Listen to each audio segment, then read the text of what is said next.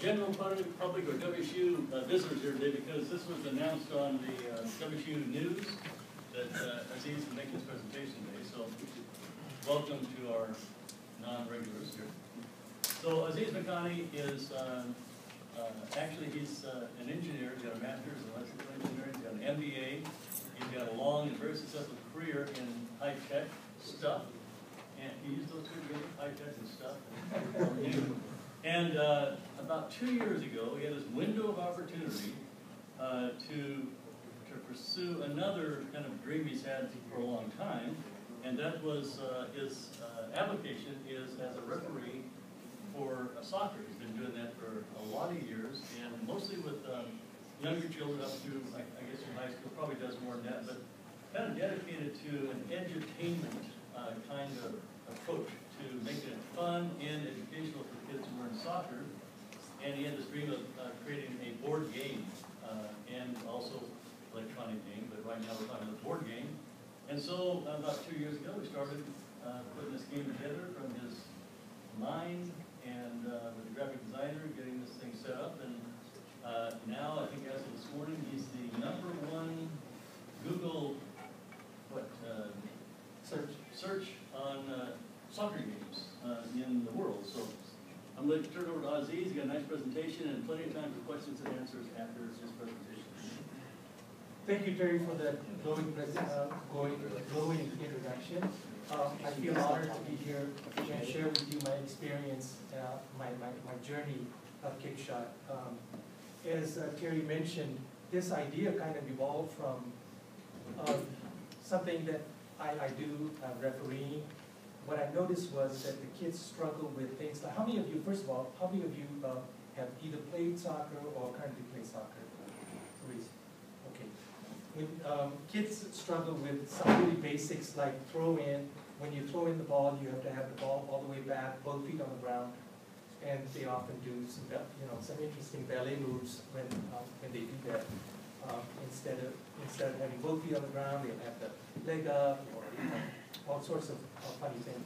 So I thought, if I could create a game out of it that's illustrated, that hopefully they can see what and how to do it properly, and also have fun playing it. So this is the result of it. What I want to do today, Jerry, next slide, please. Can you see this okay? Because I can turn the front light off. Is it all right? Can you hit the slide presentation? Slide. There we go. Yep. So what I want to do today is to introduce where the company has been and where it's going. It will be very brief. And then the next thing that I want to share with you is some of the traditional funding sources and some of the sources that I have tapped into. And lastly, I want to talk about cost and pricing considerations so that you recognize what goes into pricing the product based on the cost. Many of you, or some of the people that may be saying, my business is different from creating a board game, so none of this will relate to it. All I can say is that many of these things will actually relate to it. There is a lot of commonality in whatever business you do, so trust me, you will see a lot of things that cross over. Next slide, please. So where the company has been on a timeline is in March of 2012. It's truly late at night. I do a lot of thinking at night. So an idea came about, and I've already shared with you what the idea is. My idea originally was just creating a board, actually a card game that could be soccer themed. Just kind of. I thought if it was something around like maybe no more complicated than Uno set of rules. So when I took the original concept out for testing, people said, well, if you're going to do a soccer game, you should have a board. So my whole idea kind of went and kind of grew from that. And it's been a wonderful journey creating the rule set based on the input and feedback I received. So from between March 2012 to February of 2013, I worked very diligently on creating the prototypes, several different prototypes. This is one of the prototypes. And then this is an earlier version of it, and then it kind of evolved into this, which is the pre-production version, and then the final product looks like this. There's not much different, but there is some between this version and that, such as the QR code is in here. If I find it, QR code is here. The age group moved from 4 to 5-year-olds. And then in June 2013, I received the first production unit, so I scrambled to go out there and try to market it to the basic market that I thought would be where I could get the traction, which was soccer tournaments and soccer venues. And I quickly noticed something that I didn't really predict, which was I was getting a lot of sales from older people, like grandparents, looking for gifts for their grandkids, something that's different from gifts such as a video, product.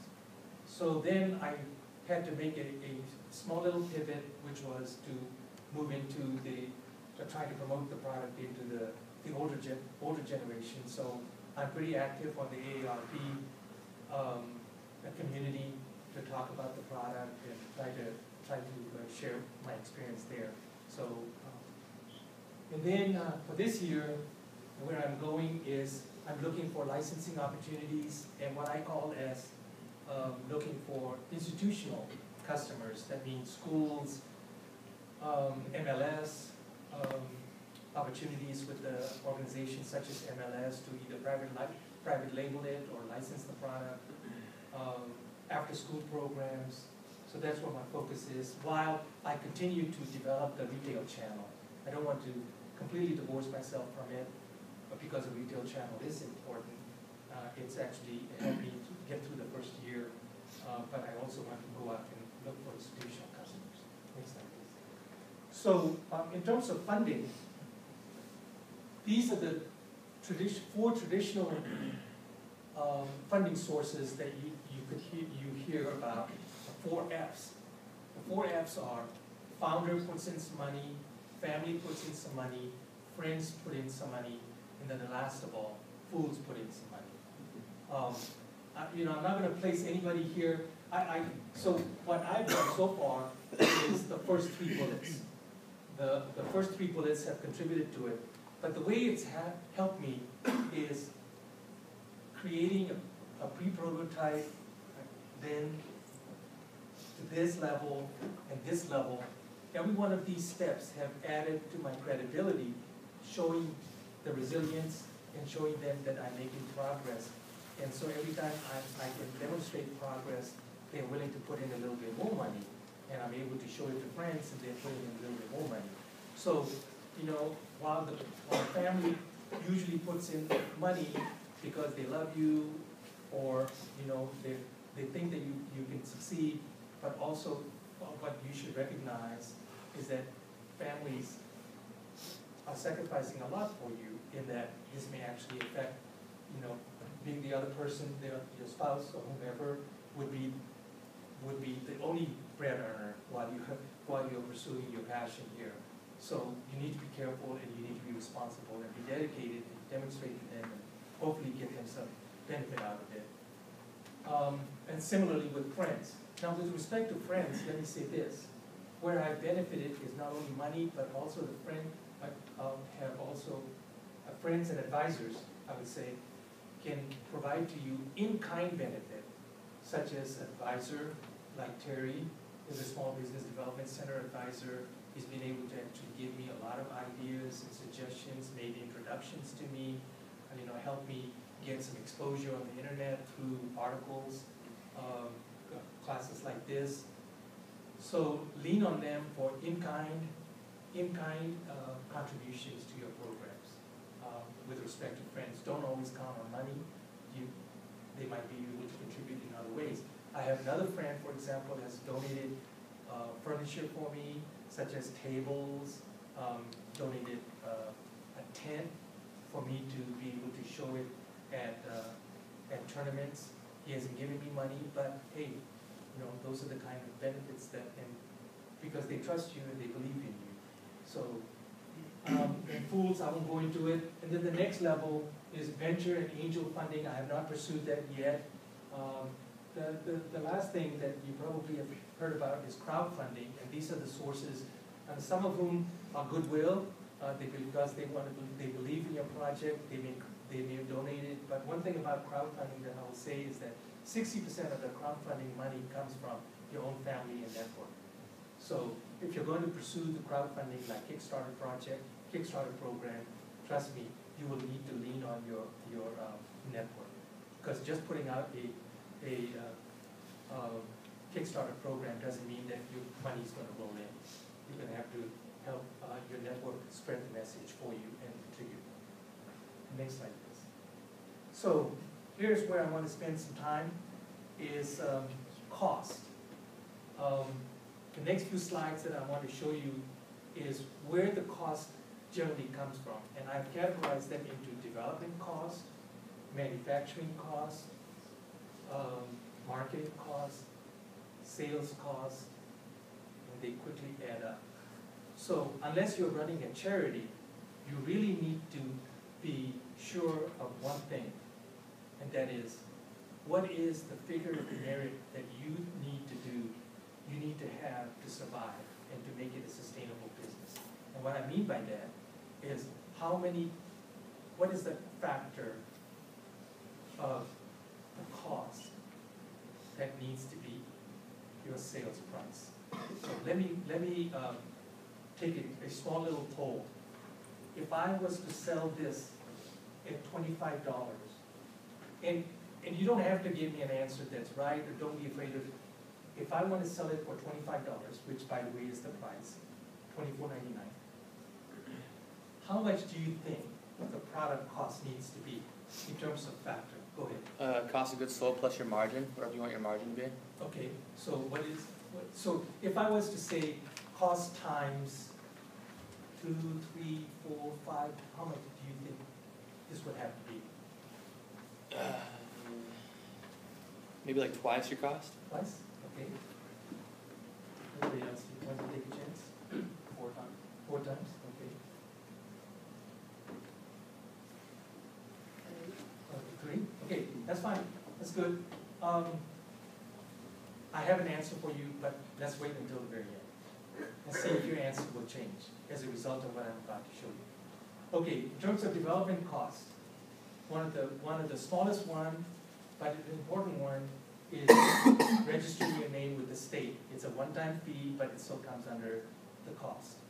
The next thing that I've had to spend money on, and a lot of it, most of the money, has been with the artist. And rightfully so. I mean, he has to make a living.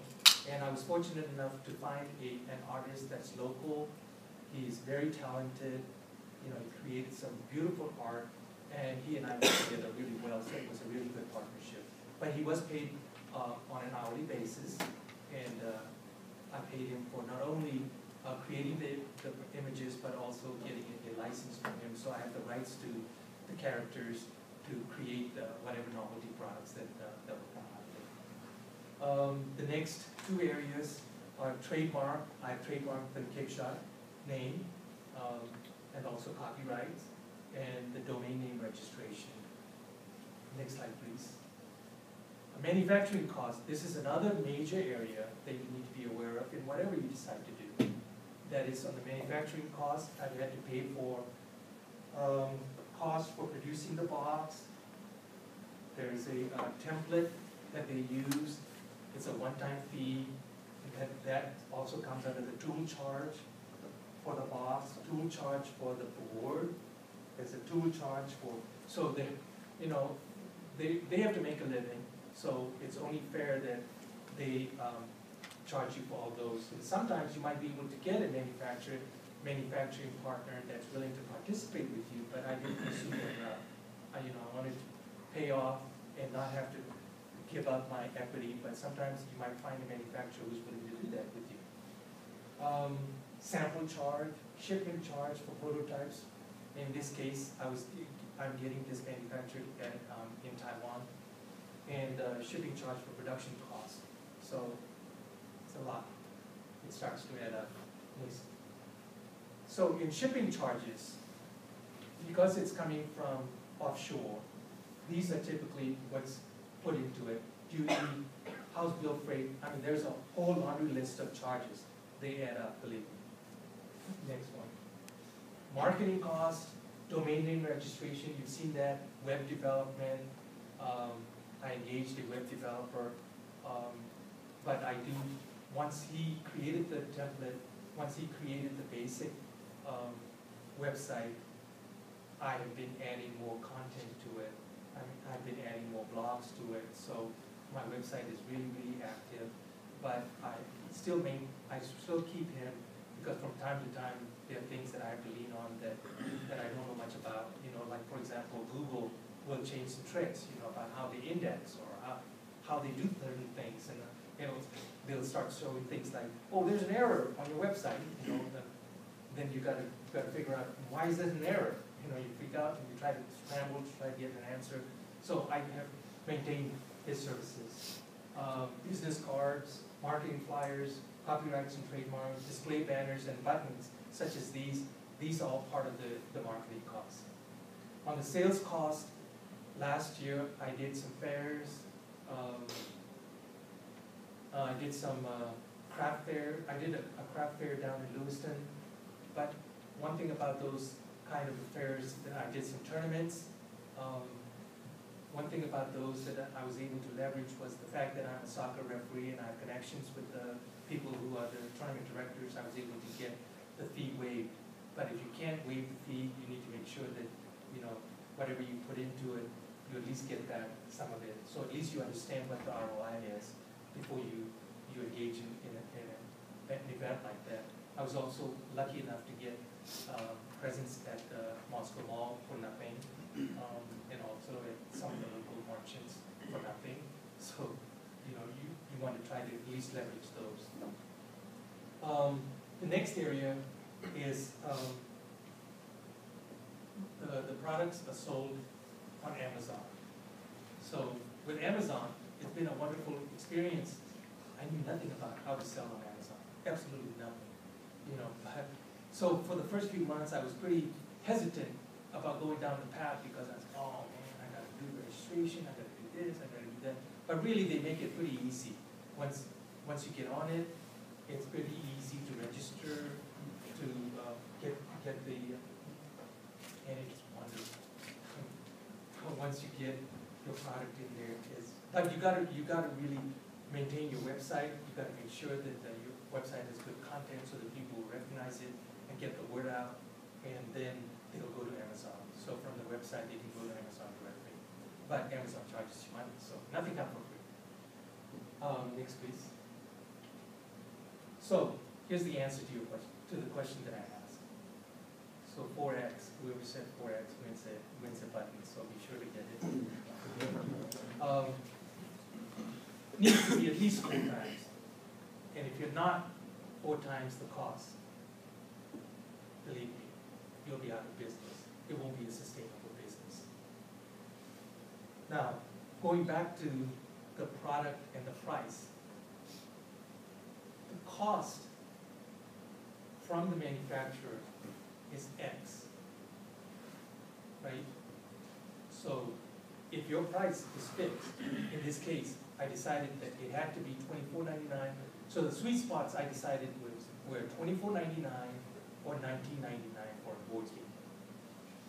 So that leaves very little margins you're operating with, so you can't really mess up. I mean, I wish that the price could be much higher, you know, $45, like some of the specialty games are, but this is not a specialty game. This is a game that's considered a family game. So a family game, if it can't be $19.99 or $24.99, you might as well ramp up and go high. So 4X is a good target to set. So what my point here is that you need to identify what your price is and then work backwards from that, and what your cost needs to be. It's pretty high. I mean, the 4X is pretty high. Final thoughts for you are develop your network of friends, family, and establish your credibility before you would even launch, consider launching your endeavor, because a lot of people can contribute to you, contribute to your services, and you're gonna need them all.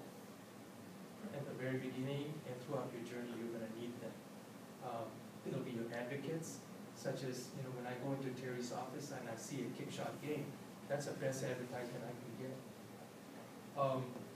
Also have a bottle of vodka. But the vodka is one of your clients too, right? Yeah. Develop the viability of the business, and really open your arms and accept the friends and families who are willing to provide you in-kind services. In-kind services, amazing. They will be your advertising, they will be your marketing sometimes. It'll spread the word on Facebook and some of the social networks, and that's how the word gets out. The next one is, remember, KickShot.org is the website. Go to the Facebook and click like if you want. And I think Terry has something to say about that. Yeah, if you would like to earn some bonus points, and if you feel like you want to do this, do it, don't do it. But I think I could offer a bonus point for liking and maybe 4 more for saying something, if you want to. But again, it's a bonus point, so it's totally optional. If you not interested in the game, not interested in doing that, that's fine. And Aziz will track those, because I don't even know how to use Facebook. He'll tell me who's doing that, and I'll just report it and let you know. I'm on several different social media, Pinterest, Google Plus, but I figured that Facebook is probably one that you're all engaged in, so that's why I threw the Facebook in there. And if you have any questions, by all means, the brochures and flyers are here. There's my contact information. The easiest one to remember is my name, period, my last name, at KickShot.org. And in keeping with the spirit of the World Cup, is coming in less than 110 days now, a friend of mine came up with this tagline, which I thought was very amusing, very clever. You can read that. So I guess it's going to be in view. Yes. And I think that's the last slide. That's it? Yes. Oh. I kind of went through this really fast. I didn't want to throw a whole lot of numbers at you. I just wanted to get you a flavor for what the cost variables are that you need to be aware of when you're trying to price your product. So if you have any questions, I'll open up for questions. Is there any way that you're planning to capitalize on the World Cup coming up? My family thinks that I should go there to Brazil. I need to think about, a campaign. My current campaign, a marketing campaign that's along the World Cup theme. And the one that my friend made is this banner that will be going to the retailers that they can put out. So that's the one thing. And then this banner you'll also find on the homepage. And I'm getting some traction on Google. What was the biggest challenge for you going from having just an idea to the point you are at right now? Like, where did you take the biggest leap? My biggest, the time that I spent was writing the instructions, and I'm still not completely satisfied. I had people review it, I was getting a headache. I said, no more. But I had a good friend, a neighbor. She was an elementary special ed teacher.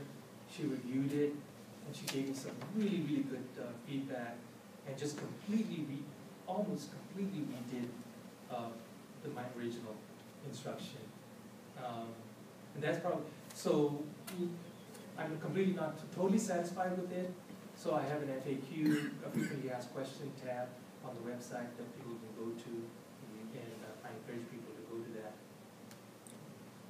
Are your e-commerce sales higher than your retail sales? My e-commerce is definitely, Amazon is definitely higher. It's amazing.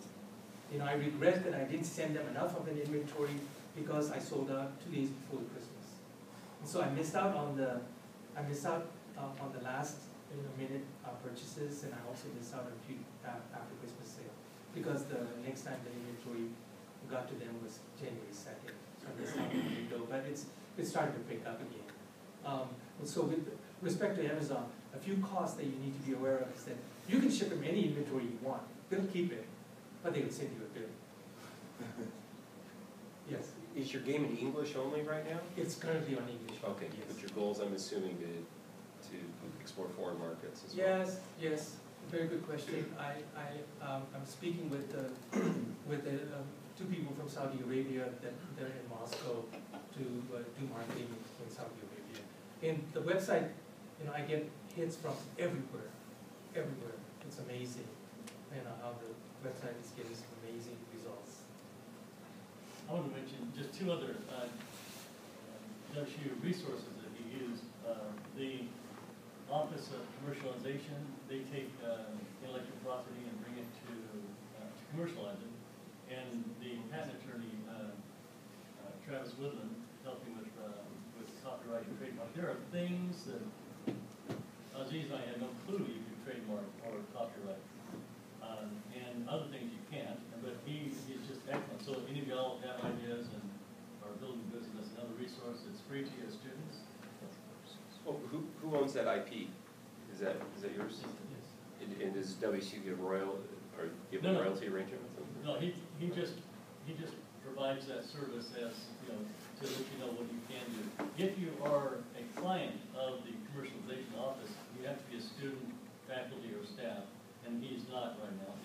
So he couldn't be a client. But you all have that access. You can go and get real hard advice from Trevor on this. But it's a free service. Have you looked at moving manufacturing closer to you to cut down on shipping costs, or no?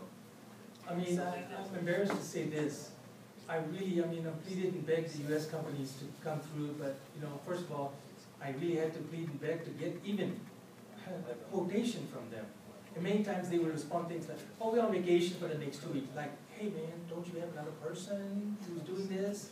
I'm really anxious. And the last thing about the U.S. manufacturers is that they'll say, well, how many hundreds of thousands are you going to buy? Whoa. So my experience with international manufacturer, unfortunately, has been extremely positive.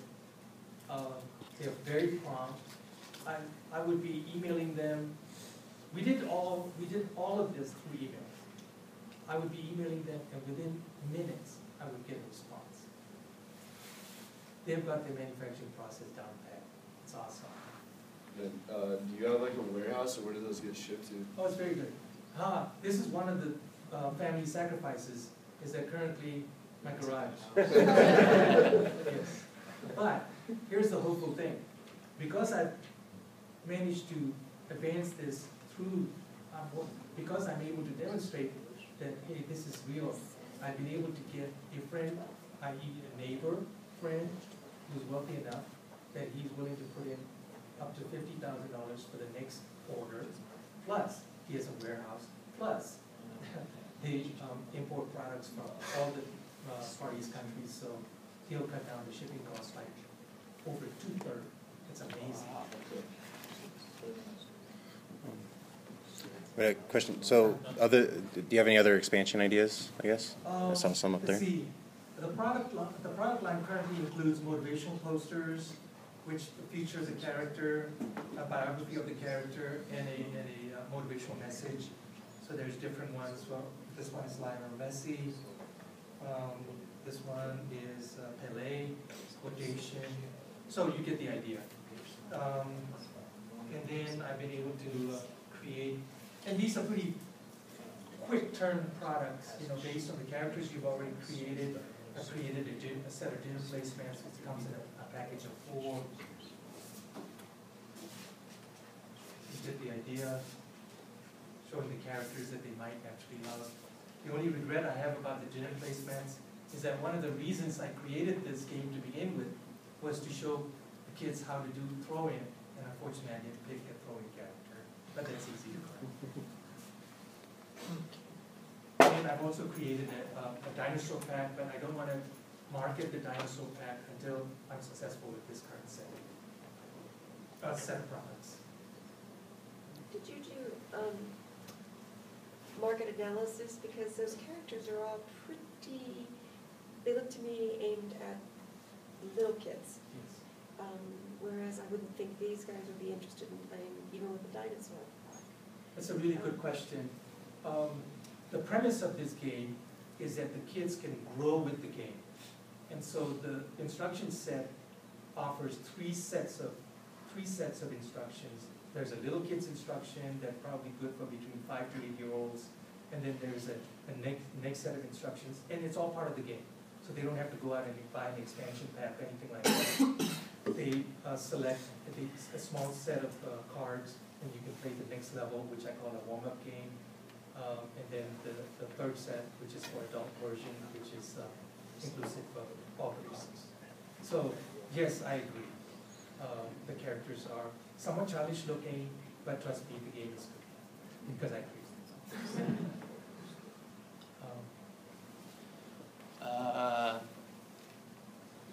I actually forgot my question, sorry. Okay. I had two and I forgot them both. I'll get one involved. What about home, this is educational and entertaining, and I know you talked about looking into homeschool, how is it entertaining, how is it educational?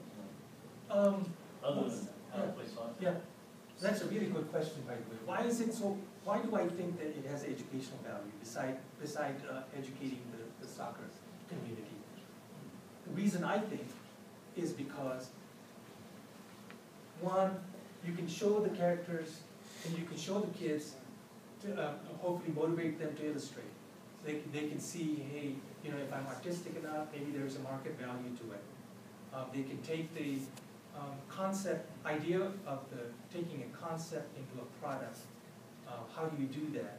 So the kids can be shown that this is how the steps that I went through would be ideal for them to recognize that this is how you do it. The next thing is I've incorporated statistics into the game. So roll of dice, there's risk and reward. So if you're trying to teach kids on applied statistics, they can teach them to do that. And then the last thing that I have is on the website, each character has a very, very endearing set of biography. They have a unique name, and my daughter-in-law actually created this. So really, go visit the website. I'll read to you. So teachers can actually motivate the kids to learn about a country or a place where they came from and the culture of the country and foods they eat. So let me read to you this.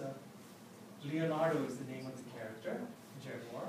Leonardo, famous for his fancy footwork, comes from, I can't even pronounce it, Neuquén, Argentina. His all-time hero is Diego Armando Maradona, and thinks that Patagonia is the most beautiful place in the world. So you can see awesome opportunity for teachers to say, hey, write me a project about jaguars. Learn about animal science. You just never know, how and what would motivate a kid, so they could learn about animal science. They could also teach them about country where they are from. And this is one thing that I'm doing is that when you scroll the cursor on a character in the near future, actually it will open up and tell you a little bit about the character, about the animal, and it will also tell you about it. I have not incorporated that yet, but I have the basics. Have you tried reaching out to any big name soccer players for endorsements or anything? I would love it. No, I have not reached out to them. It would be awesome if I could get that. Yeah, I'm everything right now. I'm the web maintainer. I'm the social media director, marketing, sales, everything. So and Kyle has been very helpful. Kyle actually created the original website. So that's a really good idea. He's talked about it a little bit with universities as well. I think Oregon State or University of Oregon. So it's something that's on the things to do. Yeah. But there's about a jillion things to do and time to do about 10 of them. Right? Yeah, I wake up every morning with a completely new agenda. Whatever, please. Go ahead.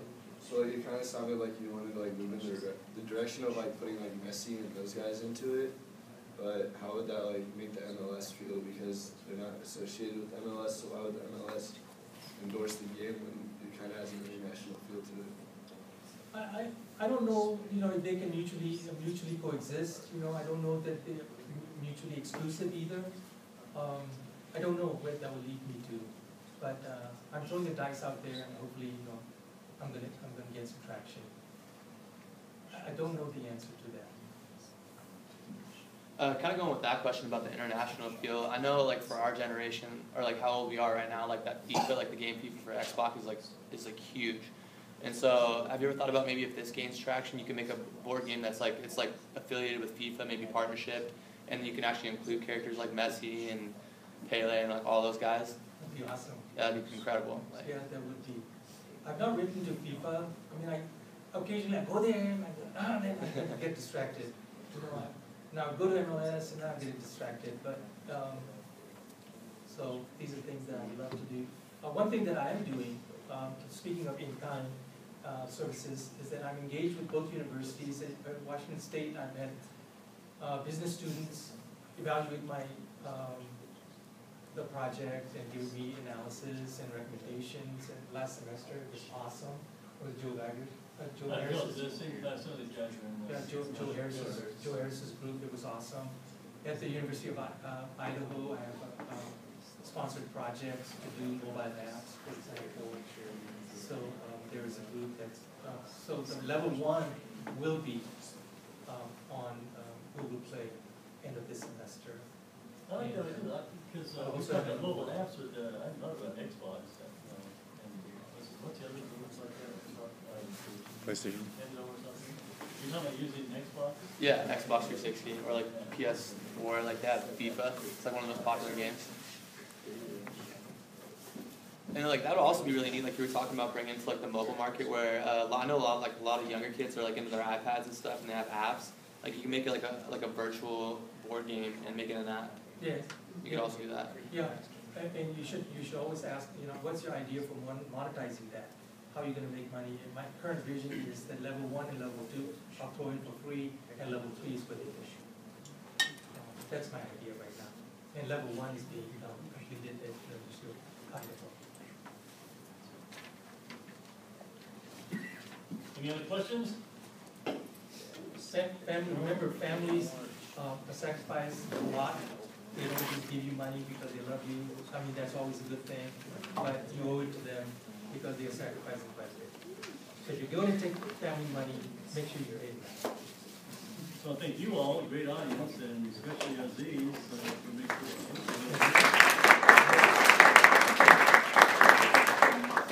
it. And anyone, like I said, I don't know, present, what Wednesday is like. If you have a long weekend, if you're just sitting around, don't have a soccer game to play on your Xbox, memorize the names and faces. I handed some sheets out. If you didn't get one, you'll have mine. Yes. Is the first and last name for the weekend? Yes.